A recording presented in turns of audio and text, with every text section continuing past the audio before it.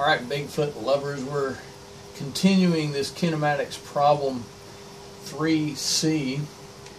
It says, what is the displacement in meters of the furry monster during the 3.0 seconds it moved to the south from rest to attain the velocity of 3.3 meters per second?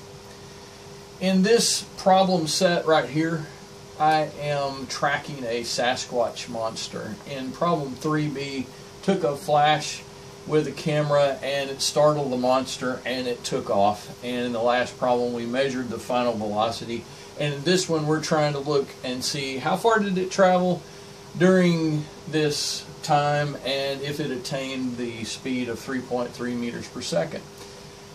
There is a video associated with this. It's called Sasquatch Bathtub or something like that, so look at that in the comments. That'll make this problem kind of come to life. Kind of an interesting thing. I do understand that Sasquatch monsters eat while they're in the bathtub, so it's kind of messy around that area. Remember that when you're using your TI-84 plus, to make sure that across the top it says normal, fixed 6, decimal, real, degree, and math print. If you need to change these, just hit mode and use your nav pad to go down through there and change this. If we hit second and quit, we can get out of that.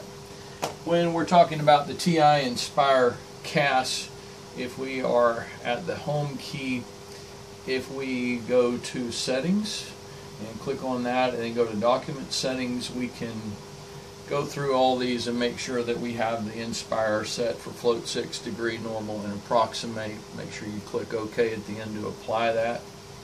Hit escape to go back to the main page. With the CAS, we're going to tab to the bottom left and use the document tab and not the scratch pad. So we can go ahead and click to open that. By the way, the expanded directions for how to do this are in the very first video in this playlist. So what we have done is we have taken a simple velocity equation, d is equal to v multiplied by t, and just added this average expression here into the middle of it. So we're going to calculate displacement in this problem. When we read through this, the time listed is 3.0 seconds,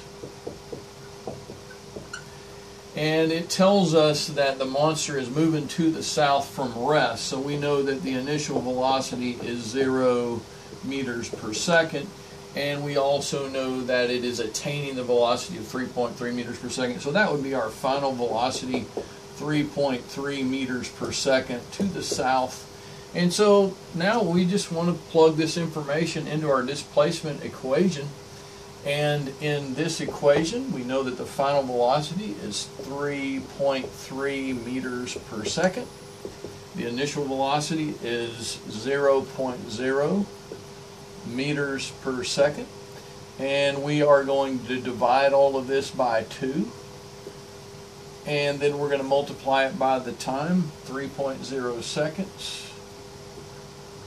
So we're going to perform the operations inside of the parentheses first and then multiply by the time at the end. So let's see what we can figure out here. I'm kind of having a squeeze.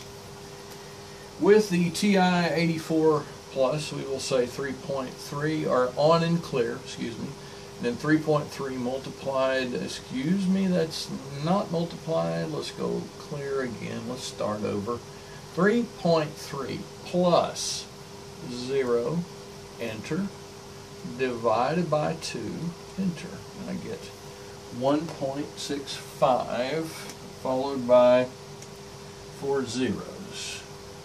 Alright, so I get 1.65 meters per second multiplied by 3.0 seconds. Alright, multiplied by 3.0, hit enter, and I get d is equal to 4.95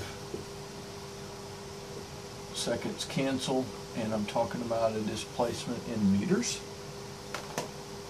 when I plug this same information into the CAS, I am going to put 3.3 plus, I didn't mean to say plus, just plus 0, enter, divided by 2, enter, I get 1.65, multiplied by 3.0, enter, and I get 4.95. So as I attempt to report this answer in the proper sig figs, I look back at the information that I'm given. 3.0 has 2 sig figs. This 3 is a non-zero digit, and we have a 0 to the right of a non-zero digit and to the right of a decimal, so that has 2 sig figs. Same thing with the 3.3.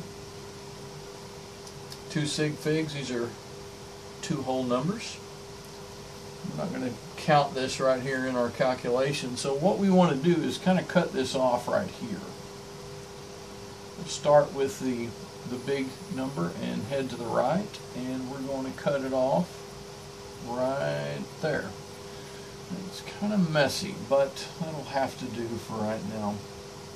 The 5 makes the 9 go up to a 0, and then that bumps the 4 up to a 5. So we could probably report this answer as 5.0 meters. That is the displacement of the monster after it was startled with the flash. Interesting. Heading over to the bathtub next to take a bath. Maybe. Interesting and fun problem series class. Lovely.